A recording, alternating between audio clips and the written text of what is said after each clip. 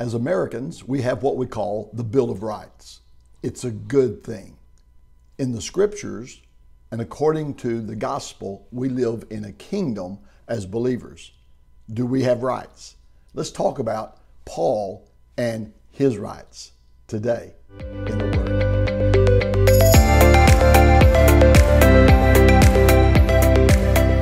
Good morning and welcome back to Today in the Word. Hi, I'm Glenn Schaefer. Thank you for joining us here in 1 Corinthians chapter 9. We're going to be in verse 15 through 18, just a few verses today, so I want you to follow along with us. However, I think this is an important subject for us as believers, so I'm using these few verses for this entire segment. I recognize that we live in a nation with its foundation on what's often referred to as a Bill of Rights. Very appropriate. And the reason for our Constitution and the Bill of Rights is that we're not under a king. We're not under, I want to say not under tyranny, but you get what I'm saying. We do not believe that there is a king. In fact, in the scriptures, that was not God's best choice and was not his choice for Israel. They desired a king, and God said, it'll bring leanness to your soul. It's going to cause high taxation, and it's going to bring about you as servants. Well, kings always do that. And the more our nation drifts away from the Constitution and Bill of Rights, that's what we find. However, that's not what I want to talk about today. I do want to compare it to the kingdom that we live in, and we who are believers, we have a king. We don't have a Bill of Rights in the kingdom of God. And I want you to make that distinction. I don't want us to carry that over into our kingdom experience with Jesus as the head of the church. So Paul understood even biblically there was a right that he had to receive funds and finances and be supported in preaching the gospel. He makes a very clear case that we've already talked about, that God did not want them to muzzle the oxen, but let him tread out the corn and to be able to eat while he did. And he uses that analogy to pay those who labor in the gospel. And Paul even writes to Timothy and says those who labor in word and doctrine are worthy of double honor. So he's not against this, but as an apostle, he's going into Corinth and he's wanting to be able to exercise the place that God has given to him and laid upon him to preach the gospel, so no one could say he did it out of financial exchange. So whether that ever is our experience or not, that has to be our heart. Let's look at verse 15. Follow along as I read. But I have used none of these things. He's talking about rights, that he's just built a case that they are to have the ability to receive this support, and it's right. He says in verse 15, let me start again. But I have used none of these things, nor have I written these things, that it should be done so to me, for it would be better for me to die than that anyone should make my boasting void. That's pretty strong. What is he seeing that we need to see? He's making the case that I'm going to preach the gospel because that is laid upon me. He said, it's not my choice. I guess it is, but you get what he's saying. It's been laid on me. I have no other option but to preach the gospel. In fact, listen to what he says. For he says, for if I preach the gospel, I have nothing to boast of, for necessity is laid upon me. Yes, woe is me if I do not preach the gospel. So he says, it's like I almost don't have a choice. This is laid upon me, and that's my responsibility. That's what I'm called to do. However, he said, the choice that I do have is not to receive funds from you, even though I have all the rights to do so. I have a right, if you want to use that term, in the scripture, according to the Old Testament, as he applied that to those who labor in the temple. Did you not know they eat of those items of the temple? And he says, so it is for those who labor in the gospel. He said, even as the Lord commanded, those who live by the gospel should be paid by the gospel. So he's got the command of the Lord. He's got the command of the Old Testament. He has that right. But Paul's heart is so much of the apostolic heart for the Christians in Corinth or anywhere else that he would go where this was of necessity. He said to the church in Philippi, you have blessed me. He said, I have robbed from other churches at one place. He said, you have provided for me when nobody else did.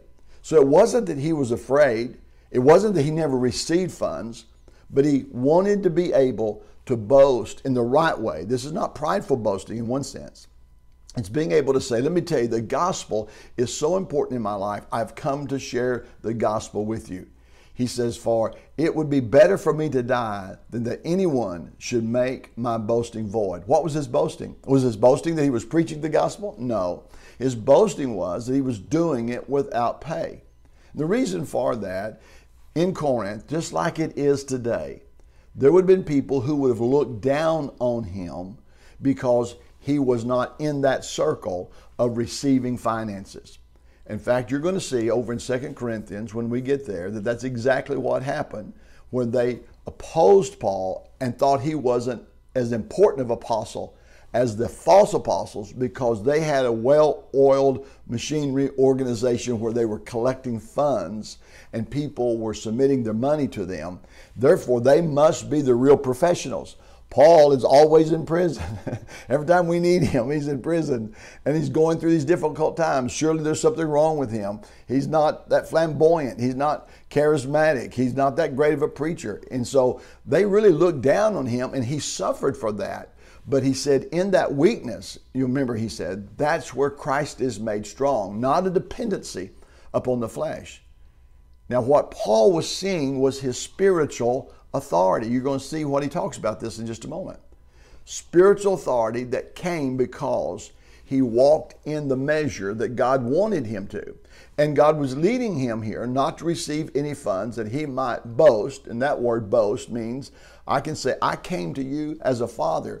And it wasn't because you gave me an offering. This was not transactional love.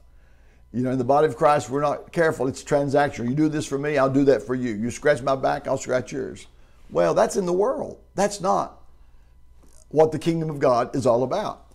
And he says, as far as preaching the gospel, I don't have an option. It's laid upon me the necessity that I must preach the gospel. But verse 17, he says, for if I do this willingly, I have a reward.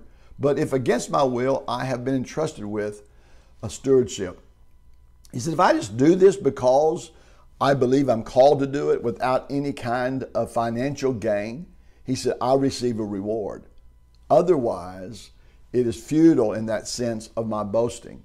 And I believe there is something to the attitude of the heart in those of us who labor in the kingdom to be of this mindset. It doesn't mean that those who labor in the gospel will not receive remuneration. It doesn't mean there won't be provision. In fact, over the years, I have seen God's financial blessings. I remember sitting in my office in the 80s with a young man who no doubt was called into a fivefold ministry, and I saw the gift of pastor on him.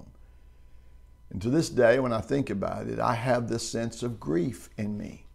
And I remember sitting in my office, and he was younger. He was coming into his late teens and his early 20s, and I would have probably been about 30 years old. And he said to me, I know that I'm called, but I choose not to go that route because I want finances for my family. And if I go that route, I will not receive what I need. I remember being grieved over it. I look back on life now after these 35 years. And God has provided for my wife and I. It's over aggregate of time. It's not quickly. It's laboring. I know when we first came here, I was 25, my wife was 23. It was a denominational church. Met with the board of deacons and they were discussing what our pay would be. And my wife, not because she was less committed, I grew up in a pastor's home. I grew up seeing sacrifice. And she said to me, she said, honey, don't just settle for anything. And I knew that she wasn't less committed than I was, but you know, she's the wife and she needs to know that I care for her too. And really she knew that I would do it for nothing. And I don't want to ever lose that heart. I'm grateful for the provision over the years. God has taken care of my family and He will continue to take care of us. I'm so grateful for the generosity of those of whom we labor among. But I got to tell you, I don't want to lose that heart. that says, I'm called to preach the gospel and labor in it. You see, the Corinthians would have looked down on somebody who worked with their hands.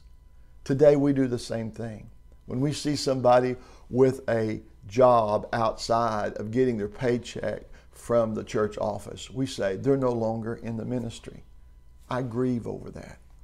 My good friend Tom Williams, when he and Jean moved to Claremore along with 6 other pastors between October of '86 and January of '87, Tom had a trade. He had resigned a church. He and his wife had resigned a church in Electra, Texas, and moved here because they believed that God had told them to come and be a part of what Glenn and Amy were doing. We had 6 pastors that came in during that time. And because he had a trade, Tom went out and started a painting business. He was coming out of a bank in Tulsa in which he had gotten a contract. And a young man, now a banker, walks into the bank, seeing Tom in his paint clothes, looked at Tom and said, Tom, I didn't know you got out of the ministry. And Tom came and shared that with me.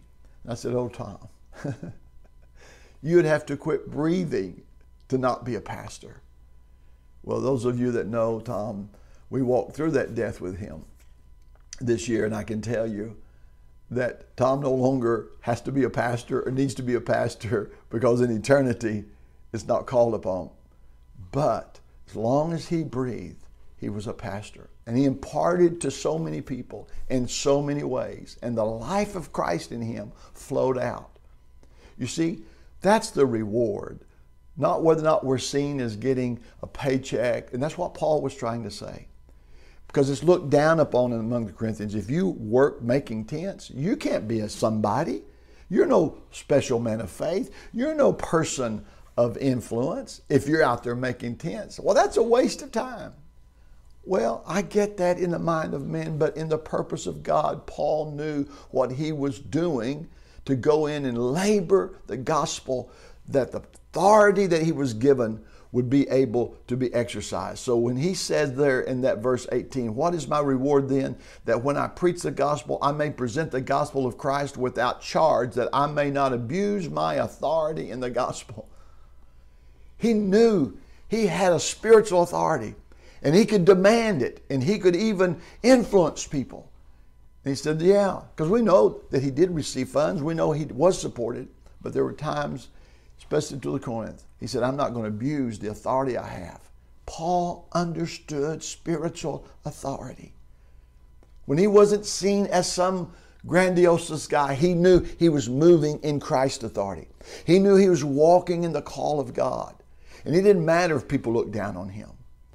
I remember when I went into Honduras in the middle '80s, our good friends who were missionaries down there, we went and labored there, and we were teaching along these subjects of humility and serving, that God takes the greatest servant and he pours his life through them, and that in order to be something in the kingdom, we must be the greatest servant. And I taught about these things, and the people, I didn't know it, got upset.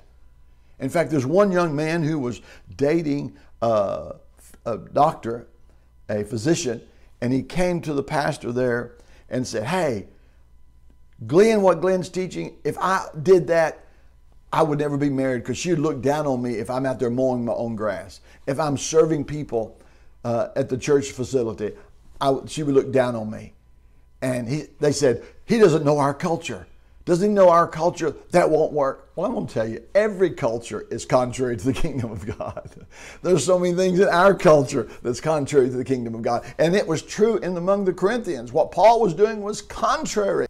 Did you know that message of servanthood and humility and brokenness was so opposed in San Pedro Sula, there with our dear friends? There was a lovely church facility built in their backyard by these English-speaking Hondurans. Wonderful facility made out of wood and beautiful fixtures inside. They got so upset. They said, you can't have Glenn come back and preach, because if he preaches that, we'll be nobody. Which now makes me wonder if they were even converted. It doesn't sound like they even understood the kingdom. Did you know they got so angry? They came and tore that church building down and turned that wood into furniture and sold it and said, we'll not have a church there. Well, the building is not the church. Hello. But that's how angry they were about what Paul was proposing here, that he would even use the right that he had and he would be a servant for the gospel. Why? He said, so he would not abuse his authority. Here's what I want to leave with you today. Remember what the call of God is upon your life. It doesn't matter what anybody else thinks. It doesn't matter whether you receive remuneration for it or not. It matters whether or not you're obedient to the call that God has for you and you walk in your measure today in the Word.